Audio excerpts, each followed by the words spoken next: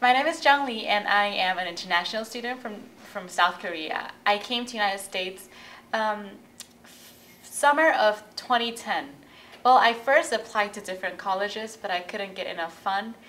So I have my relative living nearby, which is the reason I chose to came to Northlake College. Also, well, my family situation, I have 2 biological sisters above me, and currently I have 5 adopted brothers who are 2, 3, 5, 4, 5 years old, soon to have number 6 coming along. So with all the big family situation, my parents, they can't support me to go to 40 grand private university. So I chose to come to community college. Community college at first, I did not expect that much. I just thought I'll get my credits and then go to a 4-year school and start my new life there. But it turned out to be a very different experience. As I got more involved in student activities, because I got really bored of my classes because it wasn't that hard and I want to do something more. And as an international student, I can't work out of campus. So I had to do something to get energized. So I started to look for organizations and I joined Student Government Association, Phi Theta Kappa Honor Society, and then I assumed responsibility, and all those activities gave me so many energy, opportunities to learn different leadership qualities, skills, and grow as a leader. So so far my experience in community college has been really awesome. It's opened so many doors for me. It's given me opportunities that I wouldn't have gotten in anywhere else. I found out America is a place of opportunity. If you go and seek it, you will get it. But if you just stay there, then no one will come to you. They might, but you have to go and look for it and get it, achieve it, work hard for it, and you'll earn it. So that is my short story of how I am so far. I started a couple of years ago, mostly because when I'm a little bit older. After high school, I just joined the workforce, needed to start making a check and paying bills and supporting myself. So I never got a chance to really get involved in college. And then a few years ago, I had lost a management job and I found that it was next to impossible to get back in.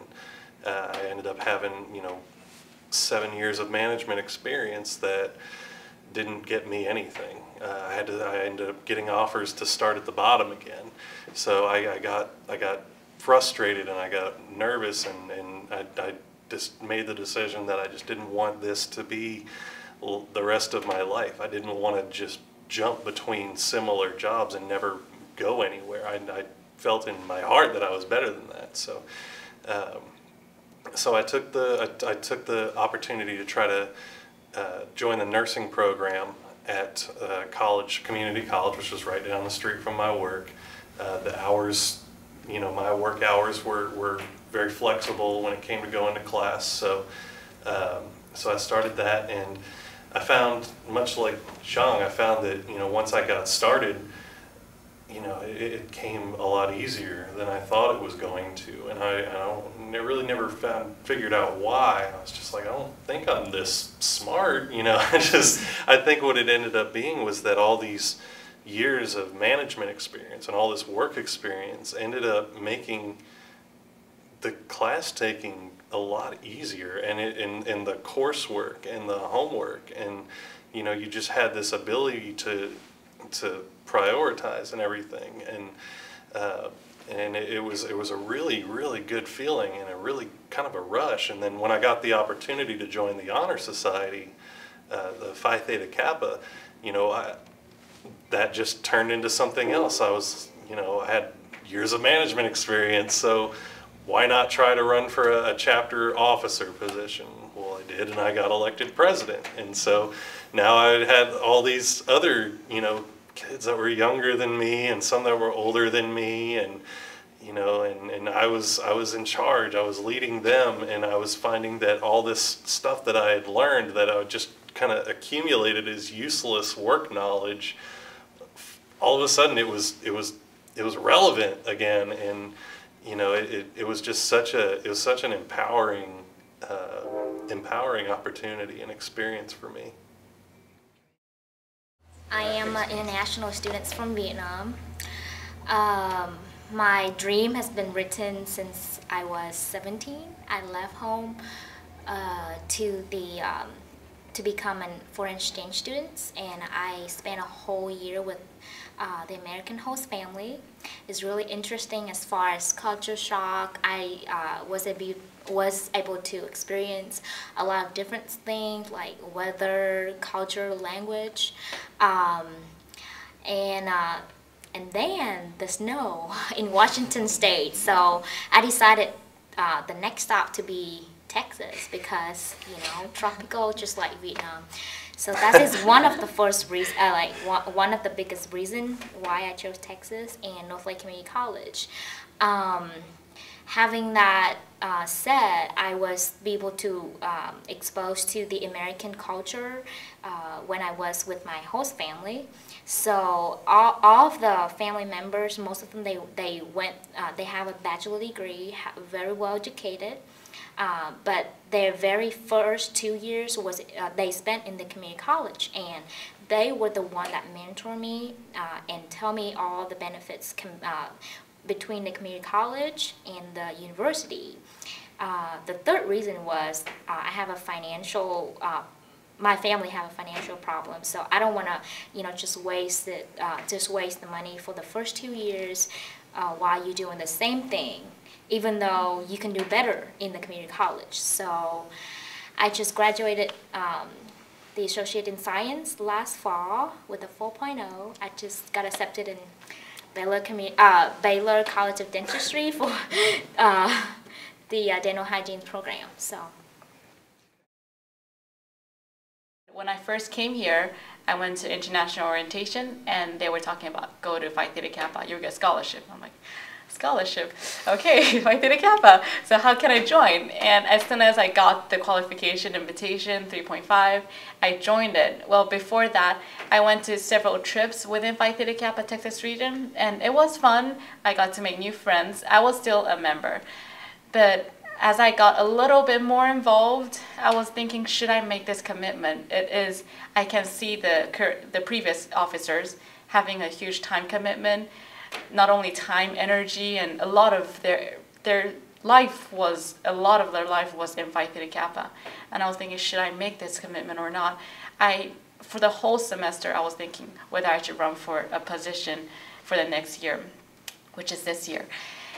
And after consulting with advisors, friends, previous officers, different people, I decided, you know, I'll just try. Because I had a tendency of avoiding things. If it got too hard, I tried to take another route and avoid it somehow, so I could not face that difficulty. But this time I decided, okay, I'm just gonna do it, make this decision, make this commitment, and do it. So I ran for the chapter president.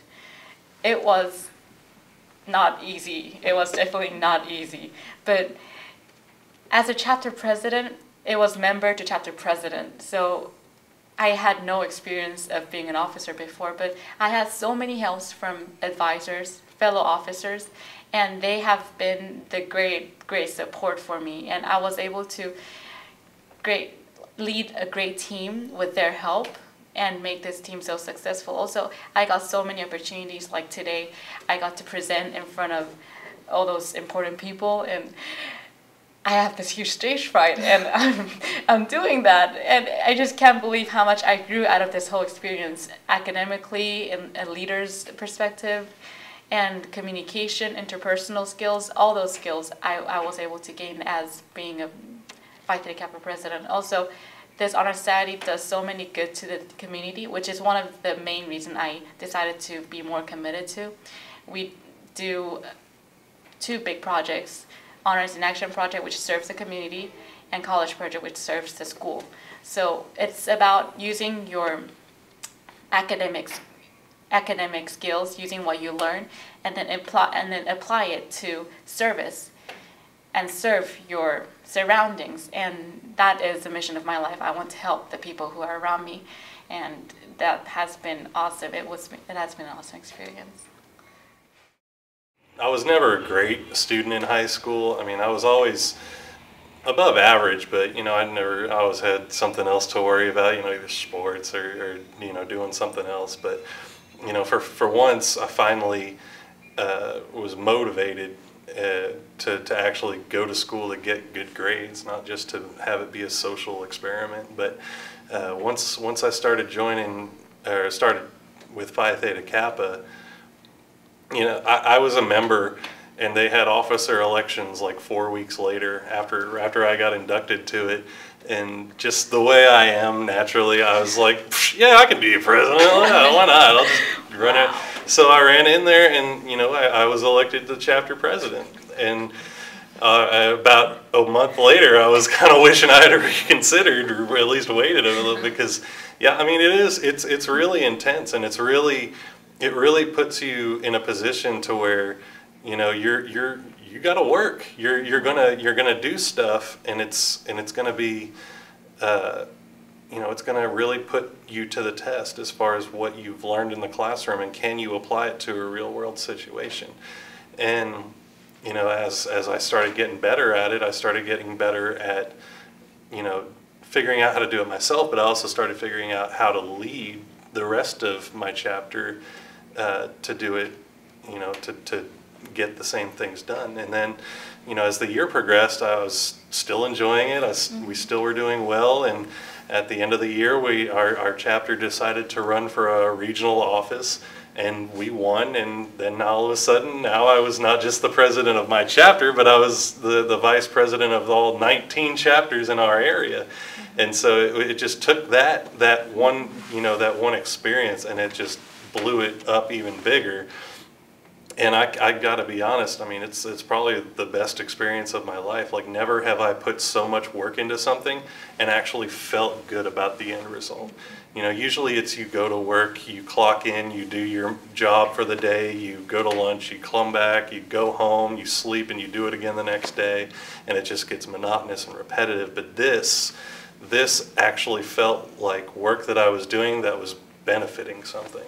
And when I got home from a service event, a service activity, or honors project, I actually felt like, that 2 hours made more difference in the world than this 40-hour work week that I just put in. And it was such a good feeling. And from that point on, I decided, I made the conscious effort to get involved in as much service as I possibly could. And that's going to be a part of my life from this point on. And that's never going to go away. And I have Phi Theta Kappa to thank for that. Just be responsible for your life. Just do what you love. Like a career, a job is gonna be the thing that you go along for the whole life. It's not something that you just, as Mike said, you don't just clock in, clock out, and then go home. It's something that you want to do and you love to do.